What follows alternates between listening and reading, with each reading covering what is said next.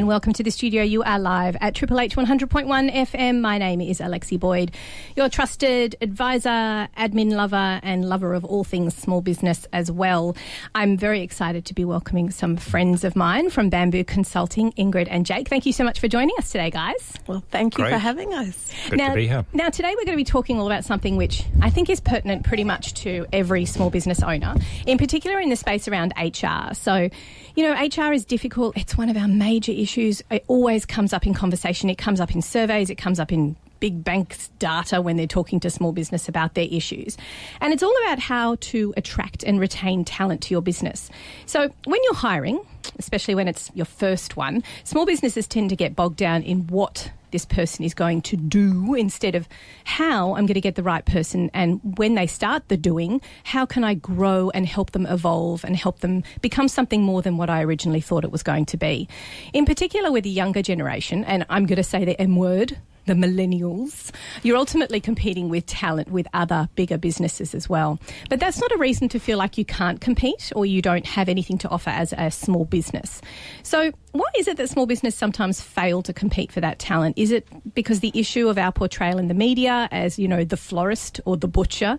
Or is it because we're stuck in mentally only offering the candidate the same experience we have and talking as if, you know, you've got to learn from the ground up or you've got to climb the ladder and earn your stripes and all those sort of things, because the workforce has, of course, changed. Well, the reality is your potential employees aren't actually seeing the so-called opportunities you're offering. They're actually seeing a job. So we're going to talk to Ingrid and Jake from Bamboo Associates, who between them have corporate, startup, advisory and helping listeners to take the leap of faith to attract and retain the right candidates. Welcome to the show, guys. Thank you. Thank you. Thank you, Lexi. Jake, tell me a little bit about Bamboo and what it is that you guys do and why your experience has lent itself to helping businesses with, particularly around the employment area. Sure. Bamboo helps ambitious business owners really grow and thrive. And there are a whole lot of obstacles that they would encounter doing that, from really understanding how they can sharpen their competitive edge to what things should they focus on that really matters. And one of the common things that we find is how to attract and retain this high caliber team. And it's a pretty difficult thing to do.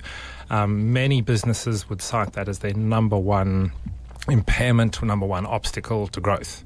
And so we thought having a conversation, just sharing a few insights of what we've learned in that space, some practical things that they can do to overcome those problems would be a helpful thing for your listeners to hear today. Now, you've got a background with Seek, of course, which means that you come from a really fantastic point of view, almost looking at it from a corporate point of view. Did you also deal with small businesses as well in that role? Yes. Small businesses are critical for Seek. There are a fair portion of unique roles on Seek from small businesses.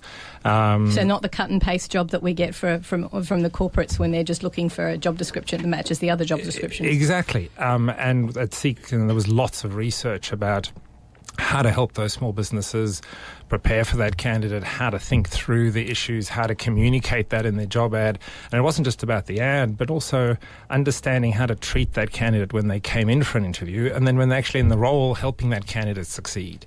And there are unique things that small businesses can do, and there's some strengths that they've got that they should be using. And many seem to be in the mindset that they're in some way behind bigger corporates, and that's not really the case. They do have assets, they do have strengths, and they should really play to those and attract the quality candidates that they're after. And we're definitely going to come to that a little bit later in the program, where we're going to talk about what are our strengths. Why is it we shouldn't hide behind the facade of just being small and tiny?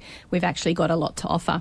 Now, Ingrid, let's talk about, firstly, you know, I guess before you even approach the candidate, what do you need to consider when you're setting yourself up for the mindset of employing someone, particularly that first employee? Because that's a big hurdle for small business, isn't it? Absolutely. That's a great question. It starts with getting super clear about why your business exists, what the real purpose is behind your business, what the driving force is behind your business. So clearly it's not about just making money. It's got to be something much deeper than that, much higher purpose than that.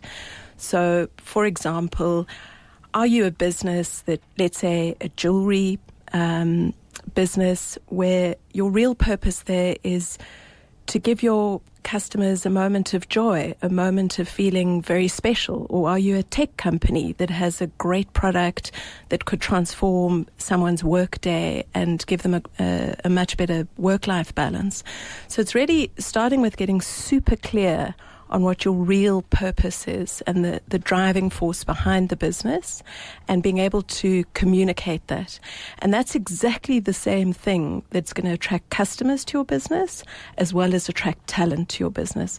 Because like you were saying early on, what's really changed in the workplace nowadays is people, generally speaking, aren't looking for a job. Certainly not in Australia, where most of our basic needs are met. People want something much more significant. They want a reason to get out of bed. And being able to be clear on that is what will drive the commitment in the business. Why, when things are really tough, you'll have people go the extra mile, while people will think out the box. It's what drives innovation.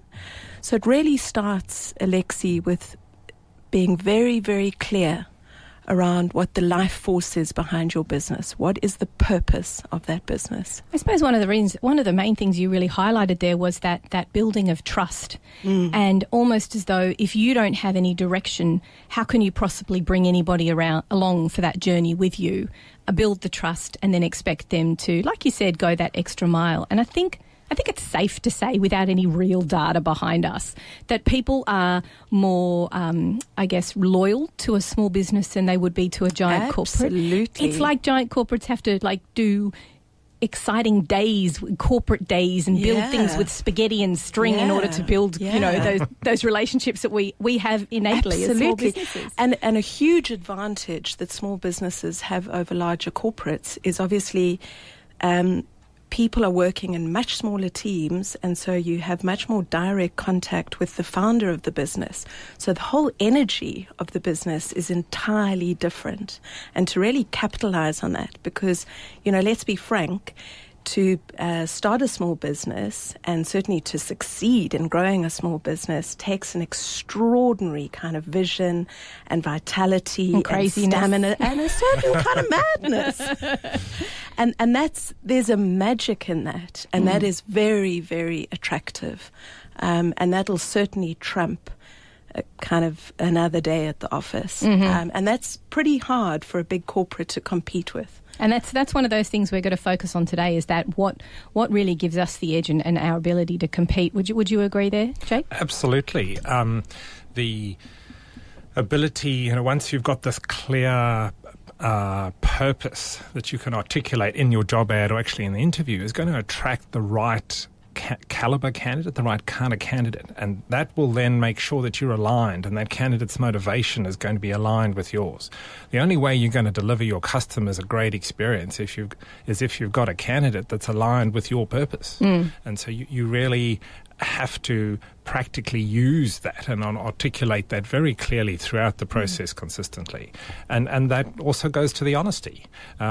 If you're a small business, just say it. Don't try and pretend to be a big business, and then the candidate's going to do some research, are going to arrive and realize you're not. Or worse even, actually take the job, start the job and realize that's not what they want, and then they leave. And the pain and distraction for you, your business, your customers, and the rest of your team is enormous. So absolutely agree on the need to have that clear purpose and be super, super honest throughout the process. Do you think there's been a power shift in that way? We always, 5-10 years ago, we're like, I'm going to be checking you out on social media. I'm going to be looking at your Facebook profile and all the pictures online of you to make sure you're the right candidate. Do you think that's flipped and now they're looking at us? Candidates definitely do the research. They do that thoroughly.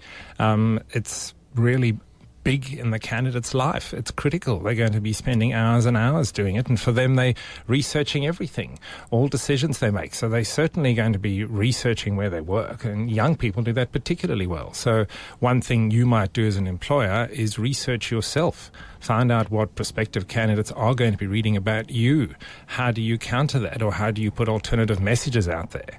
How many people see your job ad but don't apply because they read bad things about you? Those bad reviews, for example, which can hurt. I never thought of this. The recruitment process as well. Absolutely. Yeah. Why would you want to work for a place where your customers don't like the product, don't like the experience? Yeah, that's a very good point. Let's talk about the fact that, there are more options, I guess, in the corporate world, Jake, because of the growth and the evolution of a role. Is that something that you need to consider when you're at that point of advertising the role, that there is still growth and an ability to change and evolve and learn other things? Small businesses can't offer the breadth that big corporates do in some ways, but they can offer great breadth in other ways too, and they really need to think about this and turn this into an advantage. If you're a member of a small team, your understanding of end-to-end of business processes and the customer experience is going to give someone incredible insight into the overall business and the overall decisions that are made in a business that you can never get by being stuck in some silo in some large corporate. And so somebody who thinks holistically, someone who's really wanting to understand, someone who wants to get the customer perspective or whatever their function is within the business, actually have real customer interaction, get diversity on the role or within the job, all of that can be offered in a small business much greater than a big business could ever offer. And small businesses need to not only articulate that in a positive way, in a practical way for that particular business and that particular role, but they also need to go and structure and think about the role somewhat for when the candidate actually starts. So don't just say that in the ad, but explain when the candidate takes the role, what would day-to-day experiences be, and articulate that in a way that will be different to the big corporate so that it is attractive to the candidate. Daily or weekly, you will see this, you will hear that, you will learn about these kinds of things. And attracting candidates with that desire for understanding is surely the kind of candidate you want. You don't want someone who's a robot in the role. You want someone who's yearning for a deep understanding of the business and really get that customer perspective. And you can offer that and attract the candidates who are looking for that. It's an asset they should use. Ingrid, would you agree with that? Completely agree with that. And I think that there are other things that a small business can leverage as well. When you're small, it's obviously much easier to enter into more diverse arrangements and provide other benefits to employees. Things like flexible working hours or things that really matter to an individual and that become very difficult for a big corporate to actually manage. And I don't think one must underestimate the importance of the culture of an environment as well. That really matters. So to have a place to go to that you really enjoy going to, and that there is a small team with a set of sort of more meaningful relationships, matters a great deal to many people, and to be sort of respected as an individual.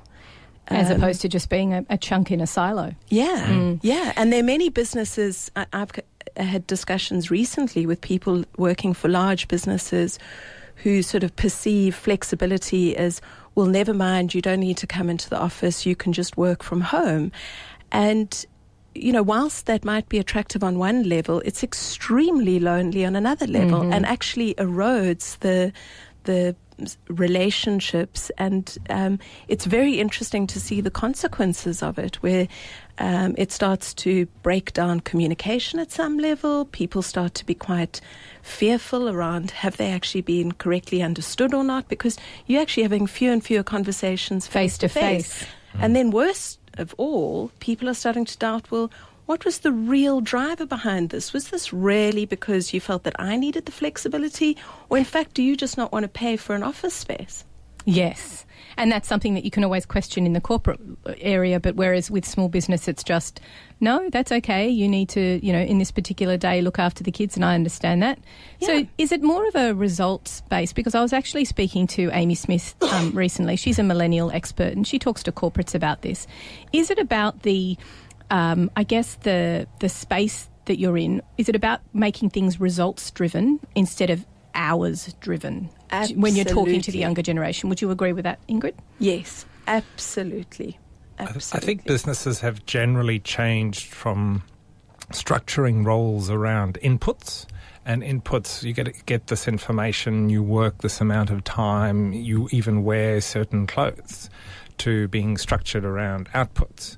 and how to think of that in terms of customer experience or particular outcome deliverable that you need to go and achieve.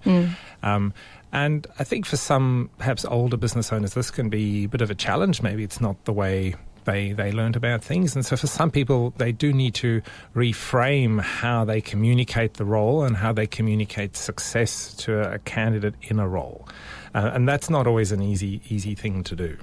When we come back after the break, we're going to stop now for some community service announcements. I want to ask you guys about that advertising point. I mean, really, we are advertising ourselves. Some practical strategies in which we can make ourselves more attractive at that point when they're really that first exposure to us, which is reading the job ad. You're listening to Small Biz Matters with Alexi Boyd. We'll be back after this. So today we have been talking to Ingrid and Jake from Bamboo and Associates, and we're talking about, I guess, the importance of understanding the best way to hire in your business. Now, this is a problem that all businesses face. I guess maybe, Ingrid, is it because everyone's trying to find a mini-me? Yes, Is it because you've got... Because I guess if you're in business for a few years and then you're ready to grow, you're really set in your ways. You've got a certain way of working. And then you almost have to open yourself up for having someone next to you and having someone, I guess, with you on the journey. And that's what you were saying at the beginning of the program. You have to be able to articulate what it is that you do, why you do it, your vision, because you need to bring someone along with that journey. Absolutely. And the very next step is being clear on what kind of team you need. You cannot build a business on your own. No, There's that's right. There's a big difference between have you created a job for yourself or are you actually in the business of building a business. So you're quite right, Lexi. The first hurdle that you've got to get over is stop looking for mini-me's and break that mentality entirely and let go of control. And empower others and be super, super clear around what kind of team you'd need. And so building on that, what's also really important in terms of attracting that team to you is to be able to sell what kind of opportunity you've spotted and what the business can offer those individuals. And within the context of realizing that a lot of people are no longer looking for a job for life. That we do work in an environment now where we just need to settle into the fact that, people might join the team and they'll be there for a couple of years and they'll move on, and that's okay. So you don't own employees. No. You don't have them. They're not under your wing. All these expressions that we've had for the last few decades about work and jobs. It's not about that anymore. Absolutely. And that we've got to let go of mentalities like, oh, well, you should be grateful to have a job. That really impairs the relationship. So when you're talking about advertising or getting yourself out there, we've talked about how many strengths small businesses have, but how do you articulate that? I mean, I think writing a job ad is almost like advertising your business. Is it that point, Jake, that maybe you should get someone on board to write it for you because it's so difficult to describe your strengths? Getting some help might be a good way, but I'd be cautious to get anyone who was a professional writer to come in and actually do that for you. There's a real risk there that it comes across as a corporate ad and you start using jargon, and that's just going to missell what the opportunity really is for the candidate. You're not then playing for your strength. It is best for you to just be really honest and really open and communicate the way the job is really going to be. If you can convey what it's going to be like to be part of the team in the job ad, then you're going to attract the right kind of people. What sort of words could you use? Well, I'd rather not have particular words because those words then are going to be quite generic. The point is the words need to be the words that you would use. That's going to attract the right kind of candidate. Don't go and write a job ad that looks like a corporate job ad, but then you're going to attract corporate candidates who are going to arrive at the interview and go, but this is a small business, I don't want it. So have it warts and all. Have it real. You have a job ad that articulates what the actual role is going to be like. And of Show course, your character. You need to be selling two things. You need to be selling, on one hand, you need to be selling the business, the journey, what the vision is, what the strengths are of the business, but also selling the role itself. Now, we've talked a lot about the business and what you need to be able to see yourself as in order to articulate that and where this person fits into the business. Mm-hmm. But that role, fundamentally, if you're trying to attract younger people in particular, they want to see growth.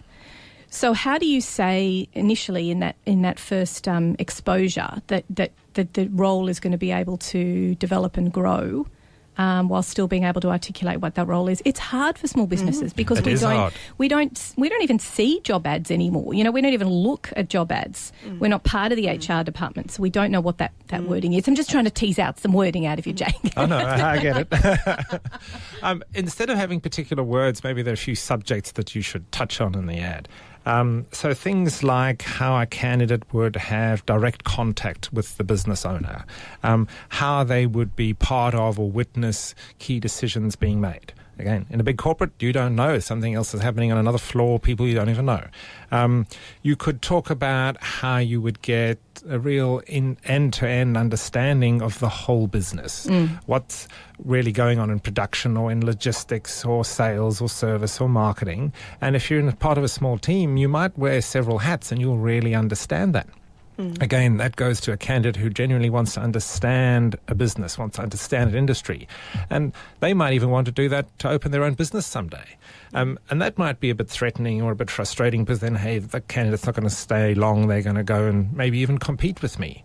But the kind of candidate who's motivated to start their own business and genuinely wants to understand is the kind of candidate who's motivated. That's the kind of person you want to have on board. So as long as you structure your business and structure the role knowing this is going to be a person who's going to absorb and understand and push and want to learn and then leave, that's okay, as long as you're flexible around that. I'd rather get the quality candidate in for a few years than get someone in who doesn't really want to do the job and isn't really motivated.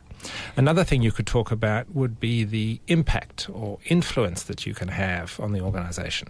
If you are a new recruit in an organisation of hundreds or thousands of people, what impact are you really going to have? You come and join a small team and you've got an idea, maybe you can pitch your idea to the business owner or to the customer or whatever it might be. The one with that, the challenge is that sometimes people claim that, but then candidates say, I've seen in research where the owner doesn't actually walk the talk. They do have to walk the talk. So don't say, come in and influence me, I'd love to hear your ideas, but then say, no, I've done this for 20 years, you've just arrived, I'm not interested.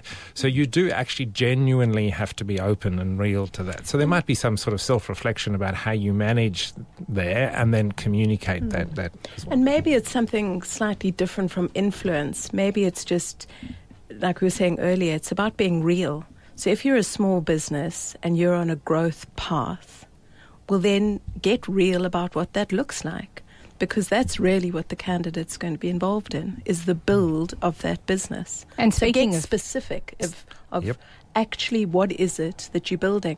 Currently, we're working with a client where they've been in business for 16 years. They've only ever had inbound sales.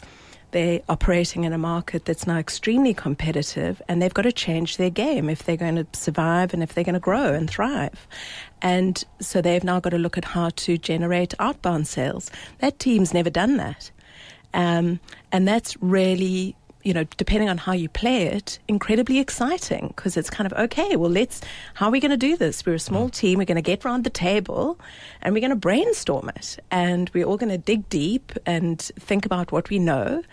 And we're going to try stuff. And we're going to see what we learn from it. And speaking of being in a team as well, there's no reason why you can't talk to other people in your business if you've got a new role coming in, asking them what you would like that person. So they've almost got an HR hat that they get to wear as well. Yeah. Yep. I would actually just hesitate to add there that not all businesses should be employing people. We've got one client just like that. Very competent client, but one of the initial starting things is I do not want to employ anybody. So how do you help me grow without employing a single person? Challenge. Yeah. Well, I would say that not all businesses should be in a position to employ people because they don't necessarily have the finances to do so, or they have zero understanding of what it means to employ and payroll and super. And also they underestimate. They just go, well, this is what this person's going to cost me hourly. And so then they forget about the super, they forget about the entitlements, they forget about the effect on your business when people are unable to work, even if they aren't getting annual leave and sick leave, and the extra administration that it takes to run payroll, and all the fun, fair work and all the legislation, the compliance that goes with it. So just hesitate to add, those of you who are listening out there are going, I'm gonna get someone on board. Just make sure you know what it is that's required, and have a chat to your bookkeeper, in particular, and your accountant about what that involves, and have a decent lead-in time. Don't just rock up to your accountant and go, I employed someone. Great. When did that happen? 2 months ago. Excellent. I see that all the time. So I guess that planning and preparation is really important, but not just from a compliance point of view or understanding financially, but as you said at the beginning of the program, Ingrid, that, really understanding what your reasoning is so you can give that to someone and bring someone along. But just it helps, doesn't it? For your own journey, it helps to, I guess, understand where you're heading. It's a good point at which to sit down and work that out. Absolutely. And I think it's about being really clear around what are you trying to achieve here? Are you happy with just having created a job for yourself? That might be perfect. Or do you just want to work with a team of associates? That's fine. Or are you actually in the business of wanting to build a business? And those real moments of looking in the mirror and being really honest with oneself, and being clear around what that'll take in order to do it right. Yeah, I mean, it's all those things that you've just got to wrap that up in a nice bow and have that really well understood by yourself. Now, Jake, talking about strengths of small businesses, one of the things that we do much better than, the corporates, particularly the multinationals who are just this big beast lumbering around, with all these people hanging off their legs and not really moving. We've got flexibility. We've got, the ability to move fast, but we also niche in ways that large businesses, I mean, you're not going to find, or maybe you are, but, there's not going to be a multinational butcher. There's not going to be a multinational, I wouldn't think so, plumber. There might be. But, there's not going to be those big businesses out there. That's one of our strengths. So is that a positive, being able to niche when you're trying to attract candidates? It can certainly be a positive. There might be people who are very passionate for that industry. Key thing that businesses, employers need to understand is that when they're trying to recruit, they should be in sell mode. Some still have the attitude that the candidate should be selling themselves to them as a business. The more you're in a niche, the more you need to be in sell mode. The more your options of who the potential candidates are far more limited. And so you might need to be proactively getting hold of candidates. There are lots of ways to do that these days. Many people would use Facebook or LinkedIn. Also, there's an enormous database at Seek that's very successful these days. I understand does more placements, more hires than LinkedIn does. So if you as a business really know what you want, and it's a very niche area, say like being in a butcher, being in a deli, you need to be reaching out to that candidate. But from the candidate's perspective, they're probably happy where they are. So you need to have a pretty compelling story of when you approach them, why they should be talking to you, what your actual offering is. And many don't really have that. They still come to that conversation saying, hey, I've got a job, but now you sell yourself to me. And the candidate's thinking, I'm happy in my role, why bother? And they really need to kind of change the way they approach that interaction. We're going to take a quick break here at Triple H 100.1 FM. You're listening to Small Biz Matters with Alexi Boyd. When we come back after the break, we're going to talk to Jake and Ingrid about where to look. Where are those, where is the perfect candidate hiding? Where do you find them? How do you evolve that side of your business? You're listening to Triple H 100.1 FM. We'll be back after this. So today we're talking all about accessing, hiring, I guess, exposing yourself. No, that's bad. Maybe not that. Maybe not exposing yourself. We're talking about attracting the perfect candidate to your business, because the reality is we have to compete for those excellent candidates with the big boys. And we talked a little earlier in the show about what are our strengths. Now, Jake, you've got a lot of experience in this industry in terms of the advertising space for jobs. But things have changed. Things have evolved. It's not just a matter of, paying your X amount of dollars and putting it up on Seek. There's LinkedIn now that does a lot of recruiting, and Facebook. Is Facebook in the recruiting side of things, or is it just more another place to advertise? Facebook can be recruiting.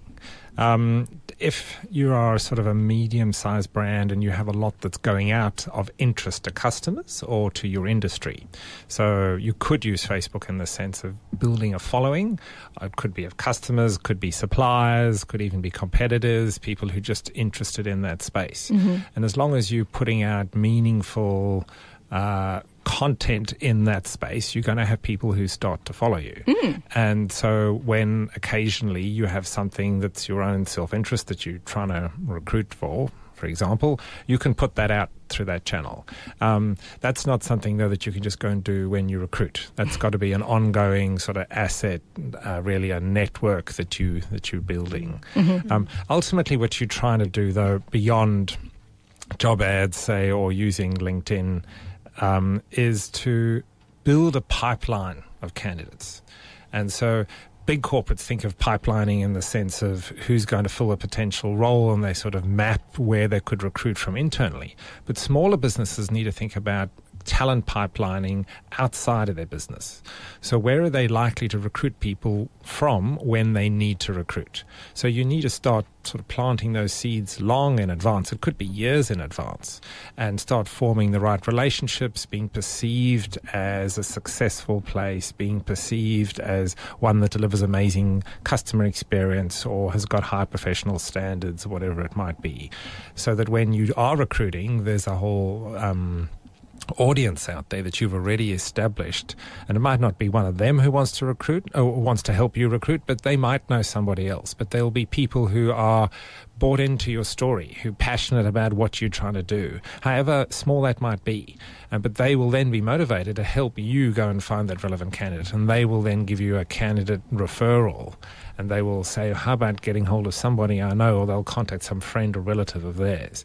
And they'll understand who you are, what you're trying to achieve, what your culture is like, your team, your customer experience. And they will recommend relevant people to you. And that's much better than getting someone who you've never engaged with before. They don't really know much about you, and you've got to start figuring all that out. And so it's genuine. It's totally real. Yeah, absolutely. I love that. It's a really great point, because so many times we sit there and we go, oh, social media advertising, oh, how am I going to, sell myself, build my brand and all these things. And you're thinking of it in terms of sales.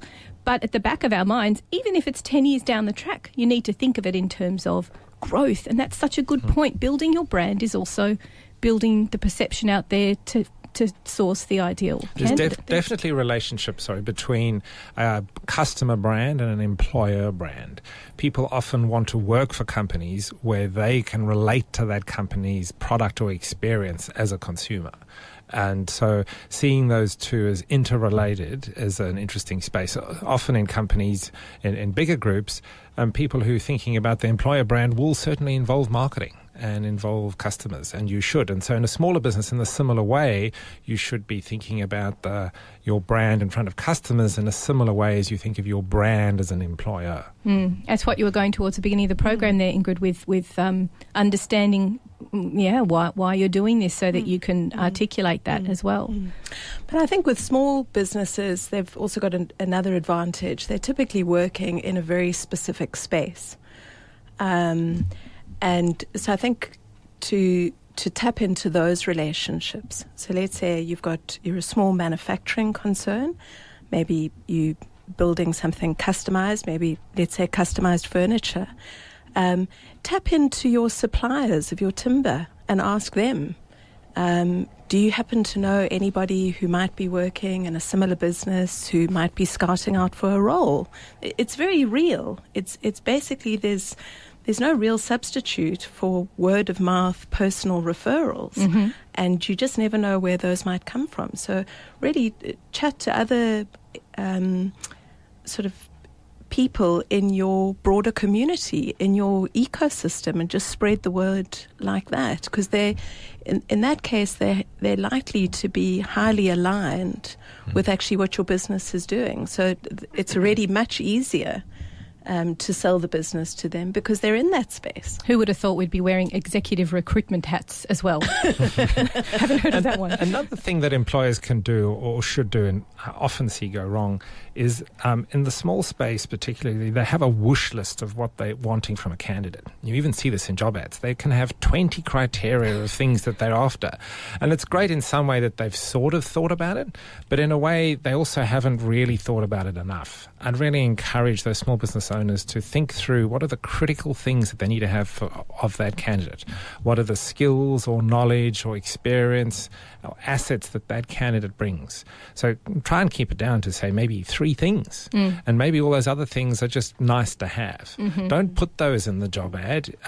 They don't really matter. They end up just putting off someone who might be potentially relevant, but doesn't meet criteria number 19. It also shows how you can be quite narrow-minded yourself, because you're saying, oh, you can have all these fantastic boxes ticked, but if you don't know how to use this particular type of software, I can't be bothered to teach you or put you on a course where you're going to learn something as simple as that. Therefore, you're not the ideal candidate. Bad. That just looks terrible out there. For most roles, I think employers can focus more on the skills or capabilities that the candidate has got, and then focus on things like motivation, which align with the purpose stuff that we discussed earlier, much more than the knowledge they've got. Particularly young people these days, they're so resourceful. They learn things very fast. They know how to get knowledge. They know how to get content.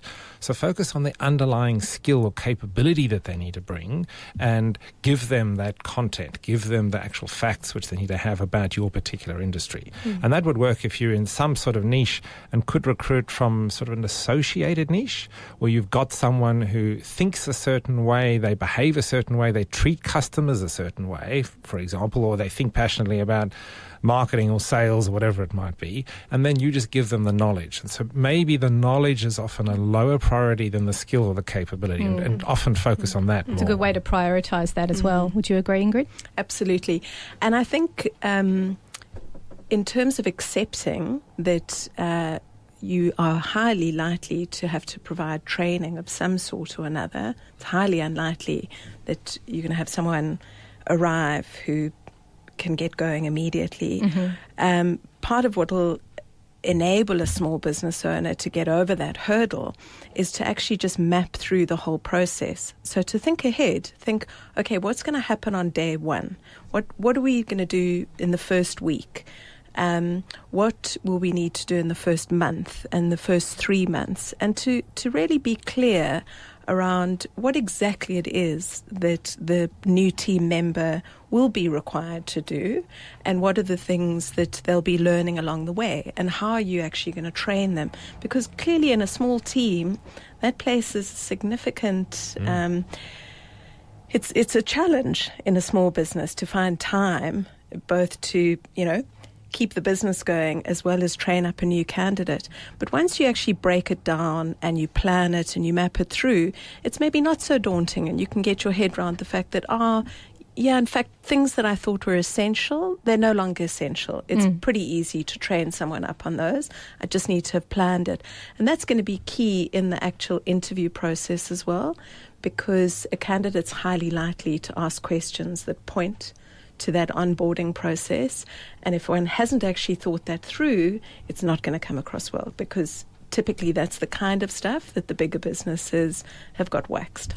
And that's a really good way to wrap up today's program. We've talked about, even just the lead into employing, or the lead into finding that perfect candidate, all the way through to the interview process, the searching process, the advertising process, and then thinking ahead, thinking about that first up to 3 months, what is it that you're going to do? Because the perfect candidate is going to ask those questions. It's a really good point, Ingrid. And you want them to stay. And sometimes it's as simple as, have you taken time to just catch up for a coffee?